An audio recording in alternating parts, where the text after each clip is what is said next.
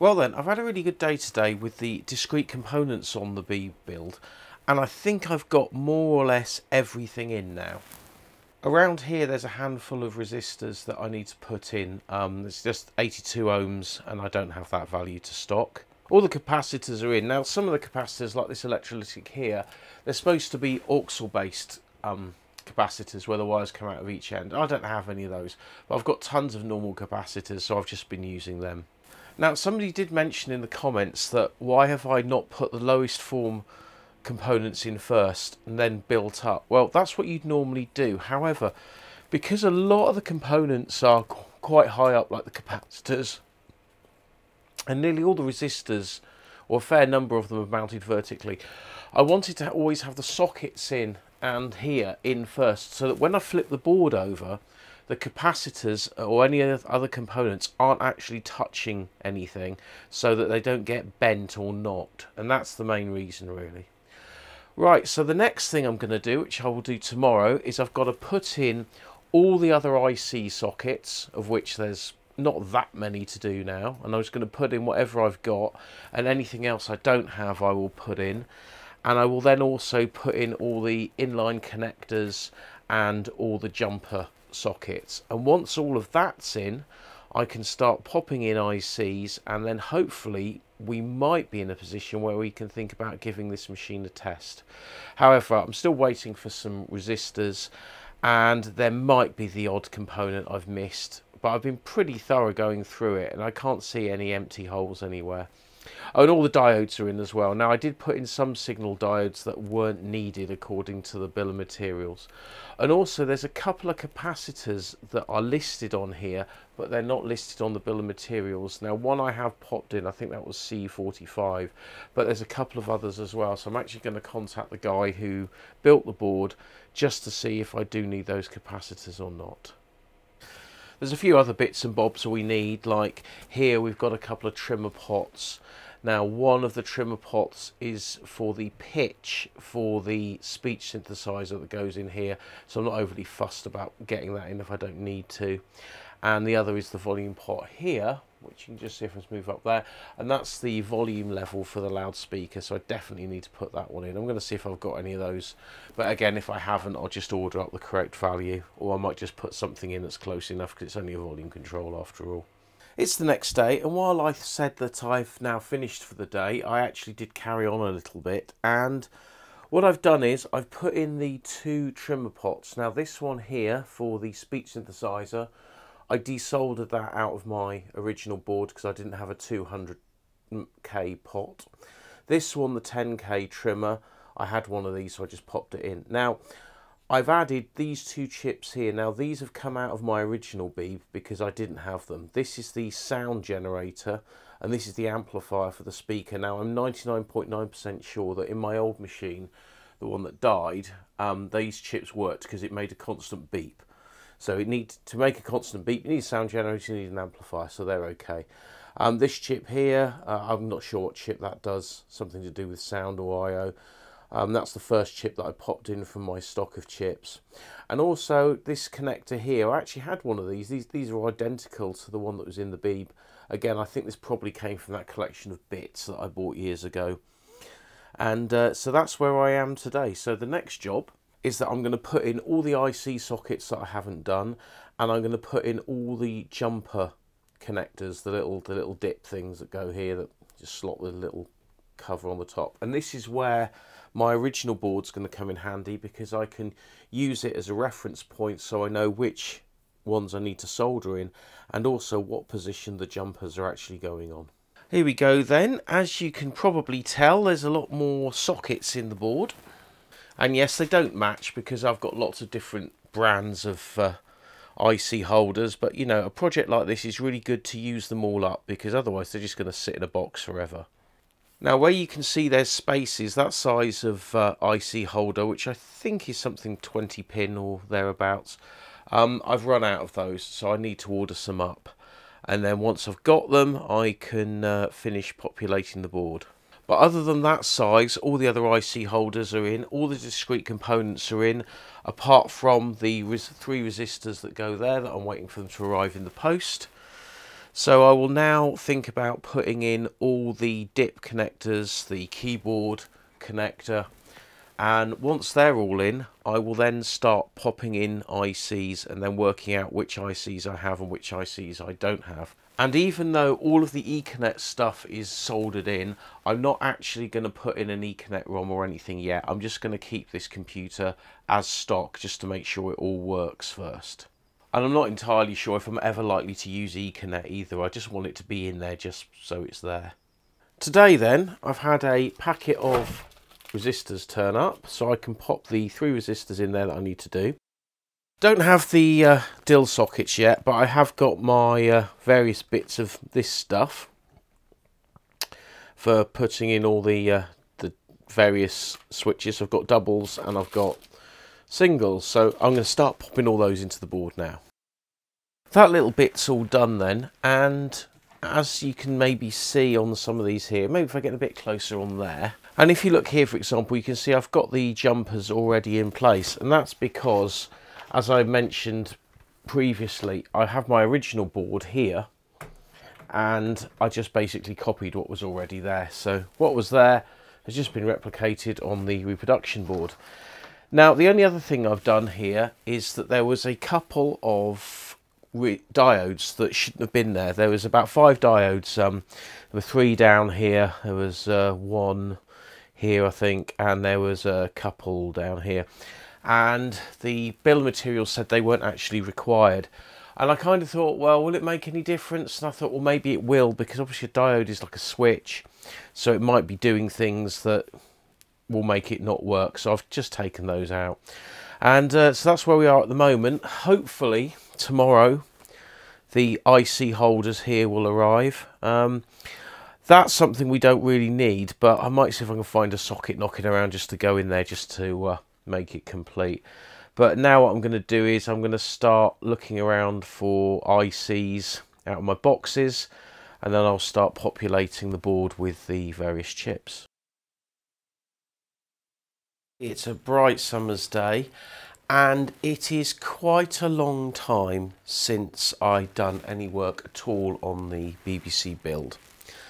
Now, here is my machine, and it has quite a few chips populated, and it looks nice inside its case. And I also happen to have here a disk interface system, which I have no reason to believe doesn't work, and that will eventually go inside. Now the thing is this, I've actually been really nervous about finishing this off because I'm dreading it not working, and I probably shouldn't have put in as many chips as I already have. I should have just put in the absolute bare minimum needed to run a BBC Micro.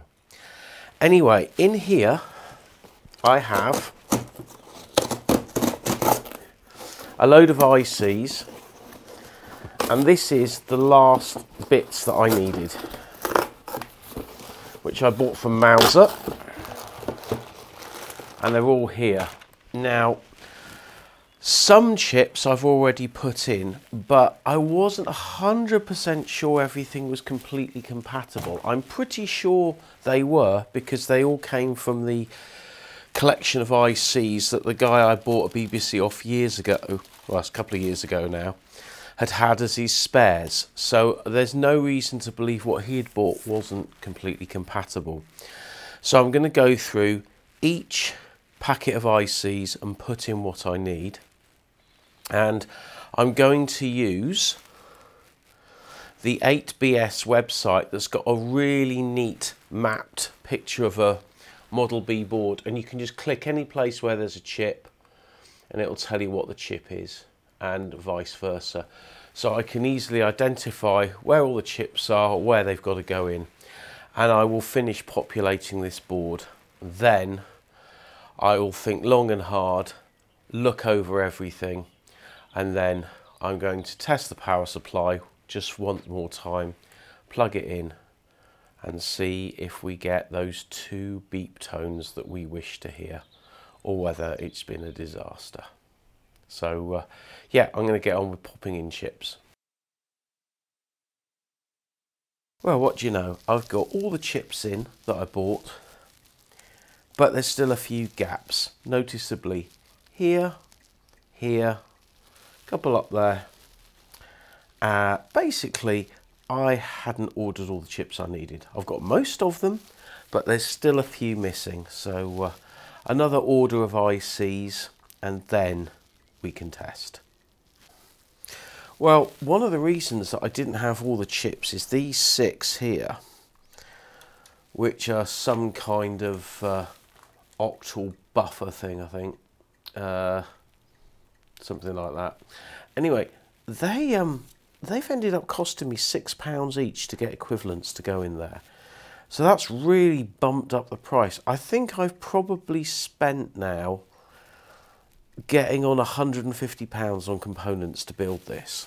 And this is definitely what you call a labour of love. It's not a project to take on because you think you can put together a cheap BBC Micro. This is probably the most expensive way of getting a BBC Micro. But you know what?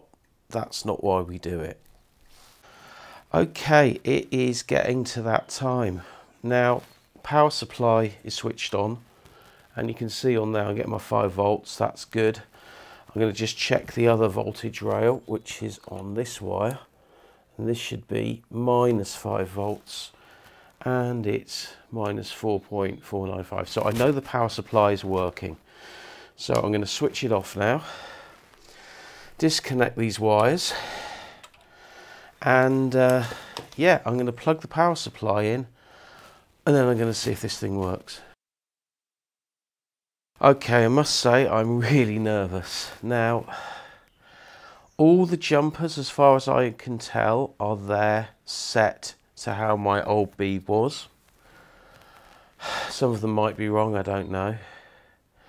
There is one IC that isn't there, that I haven't got, but it was never in my original. And 2 ICs are missing here, but they're all to do with the RS432 serial I/O. So that shouldn't matter. Okay, here we go. And it's not booting. Okay. Just check the keyboard is actually plugged in properly and that I got it on its right connection here. Yep, that looks okay. I'll push all the dip switches up and down. I'll give it one more go.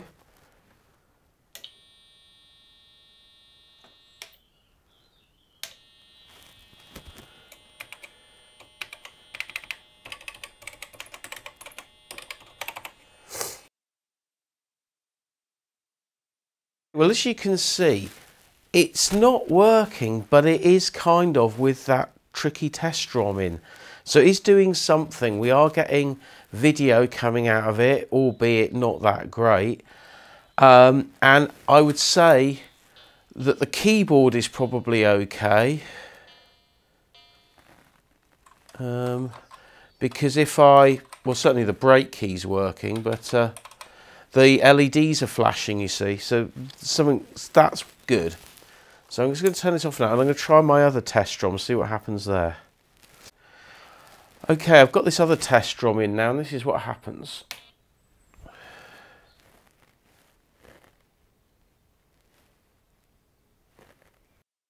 When I power on with the tricky test ROM in the OS slot,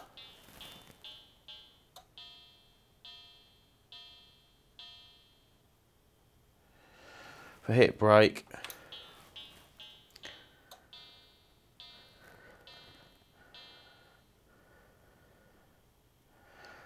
and seeing these dots and things, we are getting a cursor up there, which is something. I'm kind of thinking we must have a RAM issue of some description, or RAM addressing or something like that.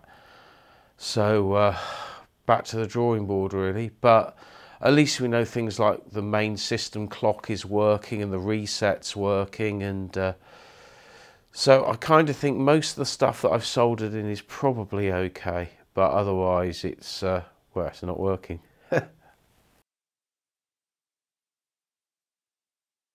Oh my God, it's looking weird, but look.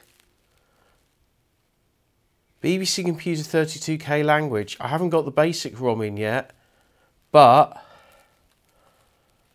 there is a sign. Right then, the basic ROM is in. Let's see what happens. Oh my God. Oh my God. The screen's looking weird, but it's booted into basic. So yeah.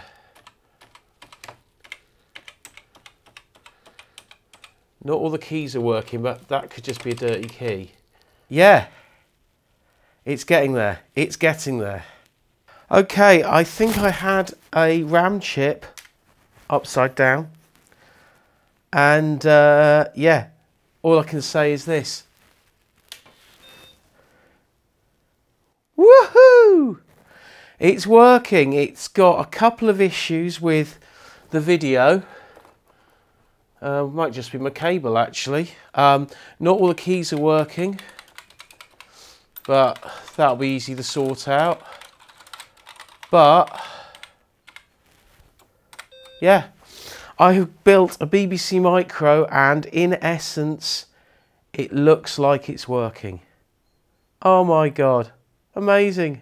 The first thing I need to sort out is the keyboard. Now I put a new keyboard, or rather a keyboard at my old machine, into this one and everything works perfectly. So I know there's nothing wrong with the actual computer. And what I did was I wrote down a list of all the keys that don't work. This then is the circuit diagram for the keyboard. And if we look closely, this is the matrix of the keyboard. Now the keys that weren't working were 1, 2, 6, R, U, etc. and 1, 2, 6, R, U, O, P, and these two characters here, the up key and the brackets. And so we know the problem has something to do with how they're being fed. And it's this data line here, which is data line 4. Although I did mark 3 for some reason. So what I need to do is I need to follow that on the circuit board. And if there's a problem with data line 4, like there's a short circuit or something, then I can easily resolder it. Or it's going to be a problem with this chip that it's connected to. Either way, it's going to be one or the other. I've just brought the keyboard back in from the workshop and I think I found the problem. Basically what had happened was there had been some faulty keys on this keyboard, broken keys, and I'd replaced them. However, when I replaced this key here, I'd actually broken some of the track. So what I'd done is I'd wrapped a resistor leg around the peg, scraped off some of the green protective layer off the trace, and I've used a little bit of wire and soldered directly to the trace by being wrapped around the switch as well. So it does continuity test correctly now. So I'm going to plug the keyboard in and we'll see if it works. When I switch on, you may notice something a bit weird on the screen, but it's not a problem at all. Switch on then and see what happens. And we're on. And there we go.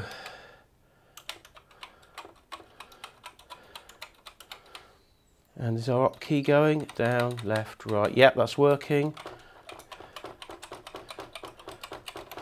Yep, we've got everything. Everything's working now on the keyboard. Now, if you're wondering why the text is in purple, it's because I've got a homemade video cable, RGB cable, and one of the wires has just snapped off on the connector. Sometimes if I wiggle it, it goes back to how it should be. But we do have now a working keyboard. Right, I got everything working, including Turbo MMC. Everything seems to work apart from this. In the basic startup mode, everything's fine. But if I go to any other mode, say mode 3, type it in properly, but we just get this. We get this sort of horrible, sort of yucky colour. Oh, that's the point. It's a new morning and look out there. There's sunshine. And look here. There's a perfectly happy BBC Micro. And if I go to, say, mode 2, everything is fine. Everything is hunky-dory.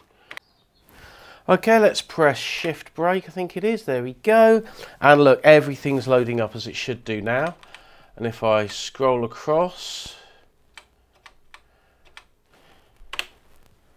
my favourite game, and hit the space bar, and as you can see, everything's running.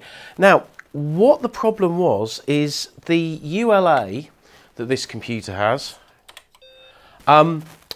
it needs a modification, and I can actually show you what that modification is. Now, this was the donor board that I used for this computer that I got some of the chips off. In fact, I still need to desolder a couple. There's these two chips here for the serial data. I haven't got those on my machine, so I'm going to unplug that one and pop that one in, and I'm going to resolder that. But the ULA had a fault, a bug, which is this inversion thing. And what you have to do is you have to take out the associated jumper, which this one you can see there is no jumper on there. And you have to solder in a wire to join this to one of these chips here. And if I flip the board over, you can see quite clearly here that that mod has actually been done. And of course, obviously, I wouldn't really have looked at that because I've never really looked at the underside of this board. But anyway, now that mod has been done, I think, fingers crossed, the beeb is now working exactly as it should be. Very important, the video ULA fit a heatsink to it. Now, I know the latter beebs, like the issue 7s, where this one came from, didn't have a heatsink, whereas my issue 4 one does have a heatsink. But it still gets warm, and if you want to preserve the longevity of your BBC Micro, always fit a heatsink, because, you know, these things cost pennies. And it could just save your chip, because if that chip packs in, it's game over for the BBC. Well, I've had a packet of screws turn up, so I was able to screw the mainboard in, although the one that goes in here has been slightly fouled by the IDC box. And that's completely my own fault. I should have noticed that when I soldered it in. So what I'm probably going to have to do is just get a smaller screw or just not bother at all. Either way, it's not a massive issue. I just put these two chips in. These are to do with the RS432, the serial data. They were both at my old machine. That one was socketed and that one was soldered in, but they're now in this machine. Even though it's not really necessary, I have put a heatsink on the ULA, only because it did feel like it was getting warm earlier, and I thought, well, it's not going to do any harm. And apparently you don't actually need that resistor in there either. That's just for the Ferranti ULA, but they were in my old ones, so I kind of thought, well, I might as well pop them in. There's also a space here on this ROM board because I need to have one ROM clear for the disk controller chip. Although I'm probably going to get another one of Steve Picton's RAM board things, and so that I can just copy it across in software. But I haven't got one yet. As you can remember, they sort of slot in here between the that ROM, I think, and the CPU, and they do a fantastic job. Now over here, I haven't put the speech synth in yet, and I probably won't bother at the moment, and I'm going to get myself an 8271 disk controller chip there, because I'm saying I've got all the other chips in, and then that'll just make it all work. And as for the Ethernet area, well, it's Ethernet ready, but I'm not in any rush to start messing around with stuff like that, so I'm going to leave all of that exactly as it is. And I will probably eventually stick in a BNC connector for the composite video out. I just haven't bothered at the moment because I'm just going to be using the RGB output. I've got one more little test I want to do, and that is I want to check that the 1 MHz bus works. And to do this, I'm going to, is it shift brake? Yeah, shift brake. I'm going to load up the Music 5000 software, and I've got the Music 5000 plugged in. And I've got a test, like a kind of a test program really. I don't want to do that, do I? I want to load first. It's been so long since I've used this, so it was called Crimson. Anyone that knows me knows what that tune is. And we go into Notepad. And then if I go Crimson, which is the word, get, There we go. And if I turn this up a bit, hopefully when I hit F1 it should play a tune.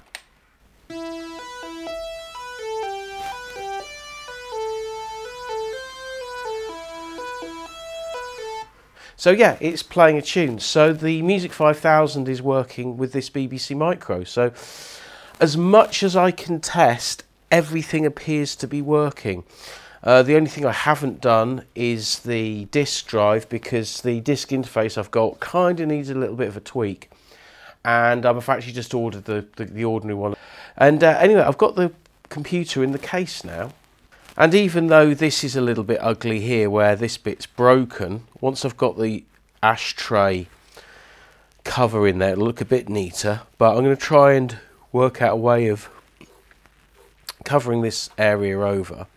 But what I'm really pleased about is the plastic strip along here, because it did have several really deep scratches. And by using the magic that is Brasso, if I pan across, you can see it looks almost as good as new. So I'm really pleased with that.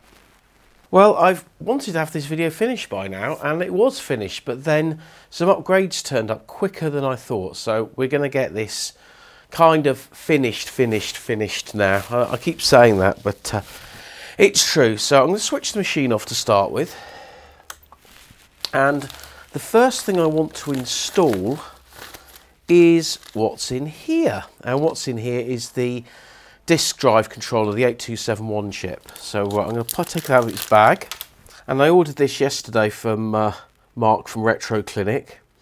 And it arrived this morning. So really great service as always from Mark. And yeah, let's pop this in. So that goes in like this. And yeah, it fits in all right.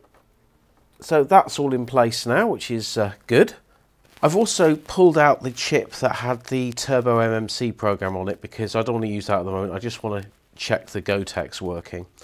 And I've moved my Ample ROM along to this end, because this is lowest priority, this is highest priority, so basics on the end here. And I'll put our disk filing system ROM in there, which I don't have at the moment, but I will have one very, very soon. First thing we need then is our disk filing system, and DFS 1.2 is right here. So we go save link as and keep that in my downloads. So we've got a disk filing system. Now we need to stick it onto a ROM.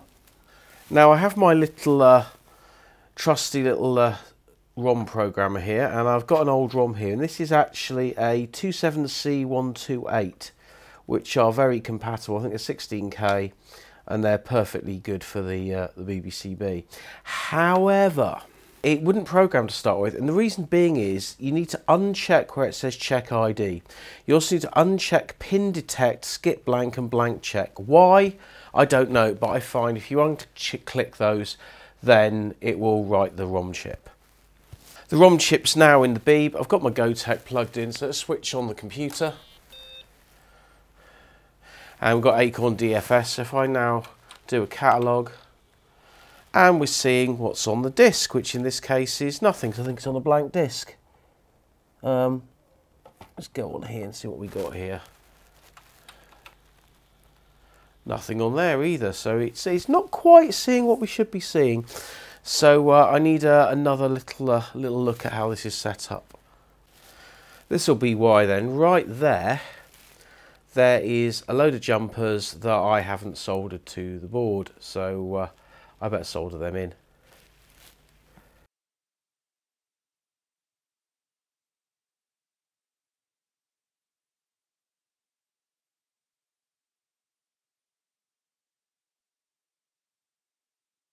Holy moly, I had a bit of a panic then, as I was getting the beat of death, and I just started reseating everything, and it was one of these RAM chips here.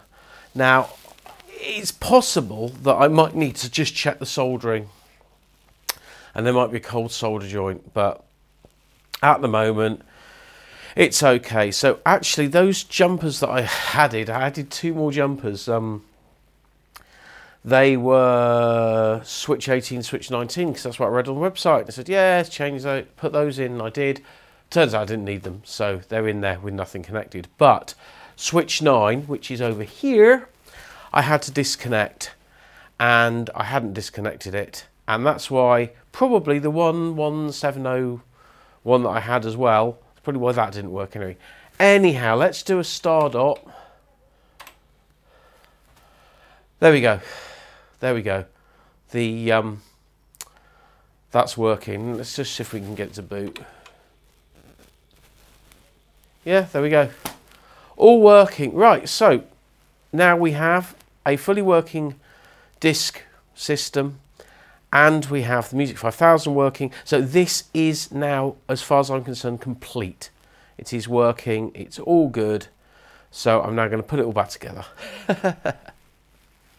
I now have a full set of ROMs because I've got my Basic there, I've got the disk filing system, I've got WordWise Plus, I've got Ample, and I've got the OS. Now, I haven't put back the Turbo MMC card because the chances are I'm probably just going to get myself another Gotek to go with this, because it is much easier to use a USB stick, and it also means I can use the keyboard input for the Music 5000 because it's not using up the user port. Anyway, let's get this thing back together. Here's our little BBC Micro then. And I've just got one last upgrade for it, I suppose, and that's this. This is the ashtray cover to go here, and I bought this from someone from eBay. It cost me £3.99, including delivery, which I thought was a reasonable price, and it should just slot in there to cover that hole. And it's not quite going in. Let's have a little, oh, I see. Oh, hang on, there's a, it's come off the top here. It should just sort of slip in here between the speaker and the cover. So let's push that in. I don't want to break this because I've only just bought it, but yeah, there we go. Okay, so that's not perfect by any stretch of the imagination, but you know, if nothing else, it will just stop the dust getting in, or some dust getting in.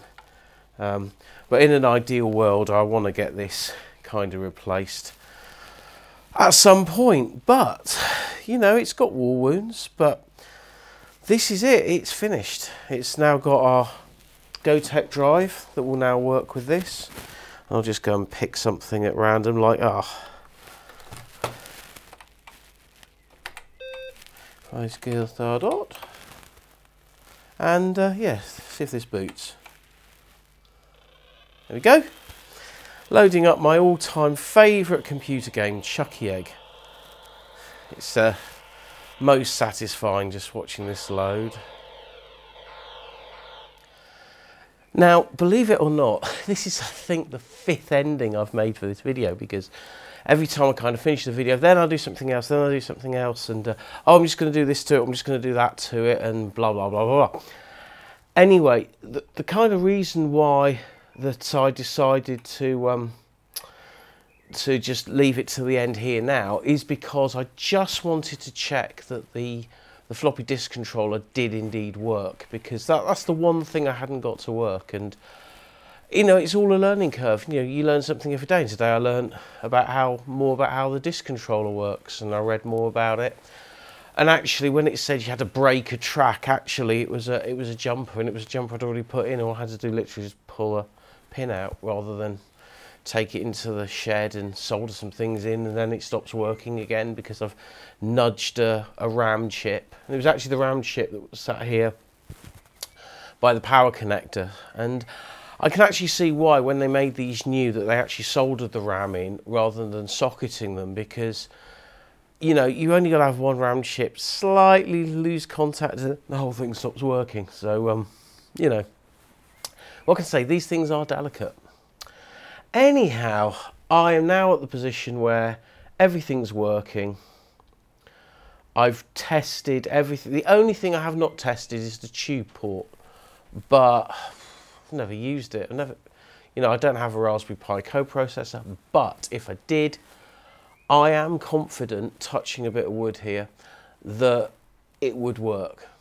The only other thing I haven't tried, I suppose, is the serial data, you know, the modem connector, but who's going to use that anyway? I mean, I have got the modem, obviously, I've done a video about it, and I'm sure if I popped it in, it probably would work, but at the moment, all I really want to use it for is the everyday things that I would use a BBC Micro for, which is the Music 5000 system, anything else connected with music, doing the odd bit of programming and playing the odd round of Chucky Egg.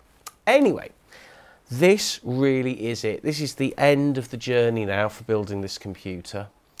And I really want to thank Rob Taylor for spending probably years remaking and redesigning the circuit board for this computer, because, you know, if he hadn't done it, this video wouldn't exist. And I don't know how many other people have built these computers. I've had a few comments on the other videos from people saying they've built them and they've been really happy. So yeah, thank you to Rob for doing that. And also thank you to Mark Hazeman from Retro Clinic, because he's advised me a couple of times on a few different things on here, and also supplied me some of the parts that I needed. From memory, some of the chips I've bought from him, the disc controller, there's the, is it the 4545? Can't remember anyway. I bought that off him ages ago because I thought I needed that on another machine. And a few other bits and bobs that I got from him. And between those two chaps and my bank balance, we have this computer. Now, talking of the bank balance, it's not been a cheap thing to do. I mean, there were those 6 chips there that go towards the RAM. I mean, they cost me £30 just for those 6 chips.